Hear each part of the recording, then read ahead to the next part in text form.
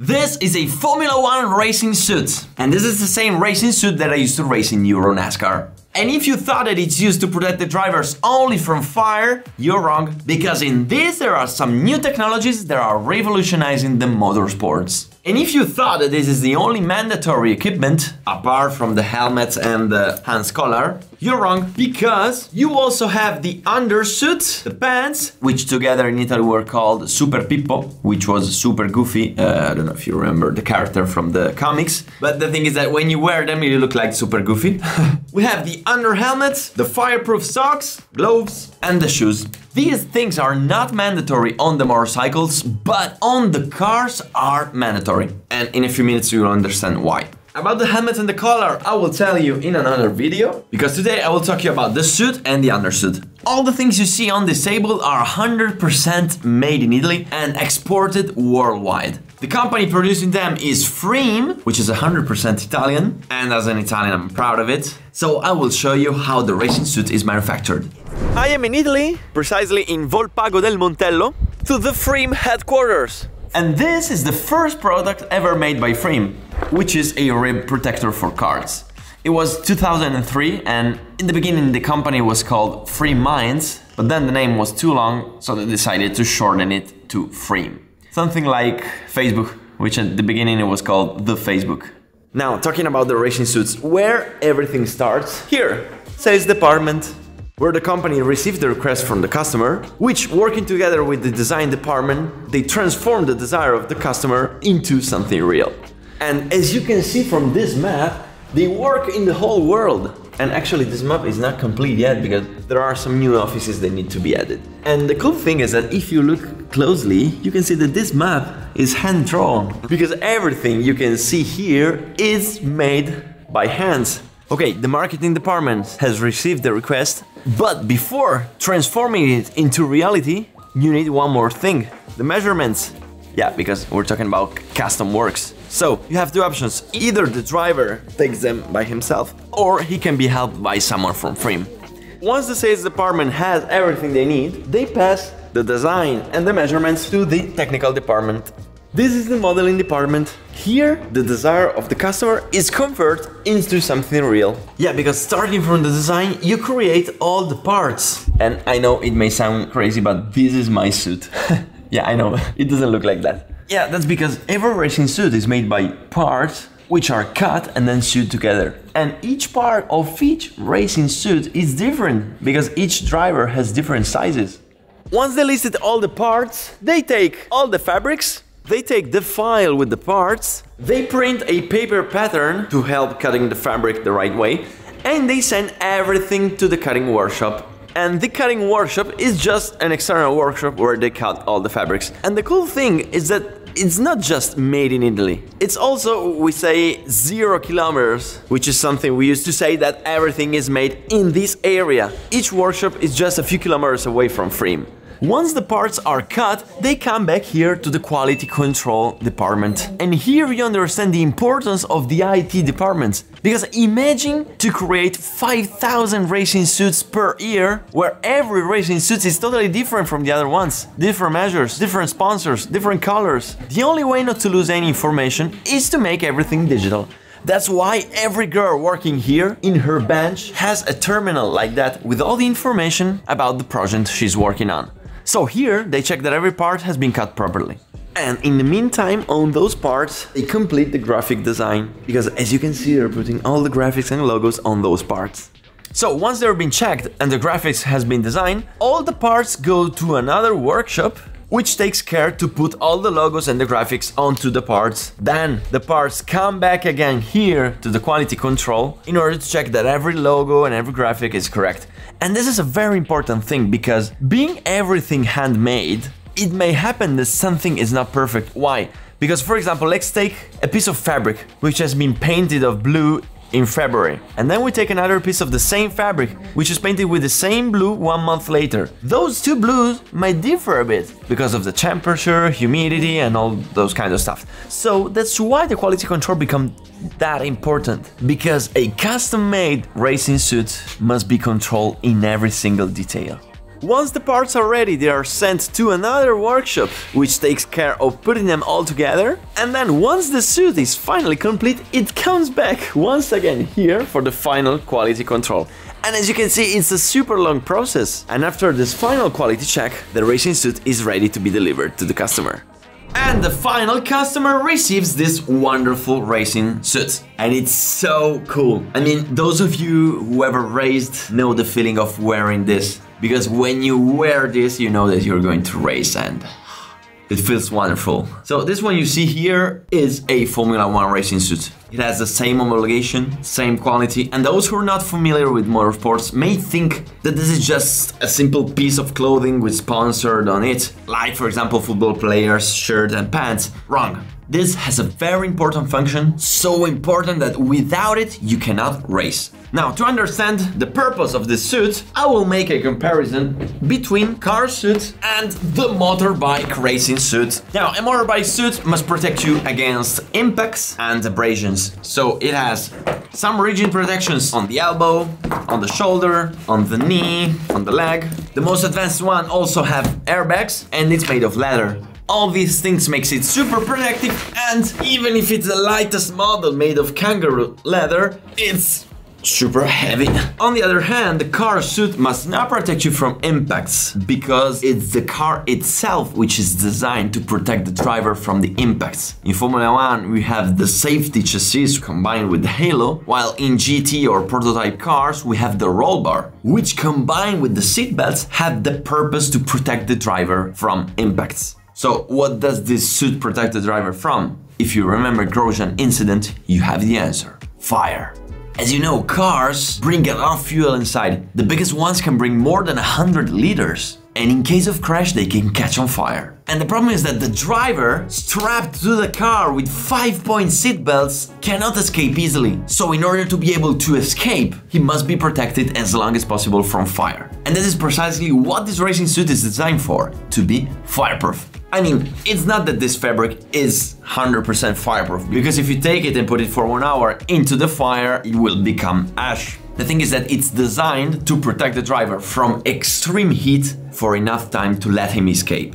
On the other hand, on a motorcycle, you don't have the fire danger. I mean, motorbikes can catch on fire. But the thing is that when the rider crashes, 99.999% of the time, already while crashing, he detaches from the bike. And in case he remains attached to the bike and the bike catches on fire, he just throws the bike and walks away. And moreover, the bike has only few liters of fuel compared to the 100 inside of Formula 1 cars. The other big difference is that the motorbike suit, with all the protections, becomes very rigid. So it has to be designed perfectly to make the rider able to move, because the riders move much more than the drivers, and the measures must be super precise, because if it's too big, the protections might move and not protect anymore. While the car suit is the least rigid thing in the world, so even if it's a bit bigger, nothing changes. Another difference, motorcycle suit is perforated to let the air through in order to cool down the driver, while the car suit must not be perforated because it has to keep the heat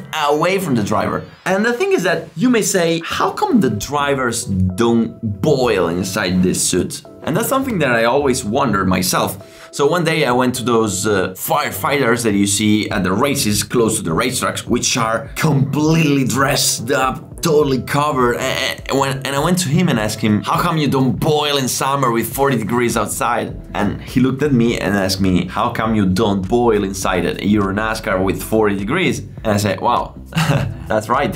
And I thought that in summer, completely dressed up, it's not that hot. And then I thought about guys in the desert, riding camels, all dressed up. And I wonder, why do they dress up instead of being naked? The thing is that those people in the desert are wearing wool, and the wool is an excellent insulator. So if it's 50 Celsius outside, the wool keeps your body at 37, which is cooler than 50. Here is the same. If in the car it's 40, this keeps you at 37, which is cooler than the car. And if you're into a fire, if outside it's 800 degrees, it keeps you at 37, which is way better than 800. Same differences apply for shoes. The motorbike shoes have to protect you from distortion impacts and the new driving style where you put the leg out. That's why they are super rigid and the sole is super thick, because it has to last for all the time that you put the leg out and touch the ground. And especially when you push on the pegs, they must be super resistant. While the car shoes must not protect you from the crashes, and the sole is super thin, because this is what you need to be super sensitive on the throttle and on the brake. And the same goes for the balaclava, which in the motorbikes it's not used, while in the car it's mandatory. Okay, so we saw that the car motorcycle suits are super different. But what about cars and karts? I don't have a kart suit, but I have a car and kart fabric. Now, from here you don't see a big difference, but if you see the suit, usually the car suit is more cottonish and opaque, while the kart suit is more plasticky and lucid. It doesn't mean anything like this. The big difference is that car suits cannot be used on karts, they don't have the right homologation, and kart suits cannot be used on cars because they don't have the right homologation. That's because the kart suit is meant to protect you from abrasions. That's because if you crash, you're not attached to the kart, so you might fall and hit the ground, or a kart might hit you and hit your body. So that's why it must protect you from abrasions, but it's not fireproof. That's because, exactly like the motorbikes, in the karts, fire is not a danger, because you have just a few liters of fuel, and if you crash, you can walk away. While in the cars, you don't have the risk of abrasions, but you have a big fire risk. To show you the difference of these fabrics on fire, I did a little homemade experiment. I went to the kitchen, I took some cotton fabric, which simulates a normal piece of clothing. I've put a piece of paper on it, which simulates our skin. I've also got a fire extinguisher, you know, for safety. And I turned on the fire. As you can see, after a few seconds, the cotton, which is not fireproof, sets on fire, and the fire passes through and sets the paper on fire, causing to the driver very bad burns. If we try with the kart fabric, which as I told you is not fireproof, we can see that after a few seconds, the fabric sets on fire, the fire passes through, and once again sets the paper on fire. That's because the kart suit protects from abrasions and not from fire. But if we try with the fireproof fabric, we can see that it's not 100% fireproof, because it starts to burn a little bit, but it blocks the heat from passing through, protecting our driver from the extreme heat of a fire. And our piece of paper is 100% intact. Obviously, it's a homemade experiment, but if we look at the fabrics, we can see how the kart fabric literally took on fire and melted down, while the car fabric did burn a little bit, but resisted very well to the fire, protecting the driver from the heat. Another difference that the car suit has are these handles on the shoulders. Can you see them?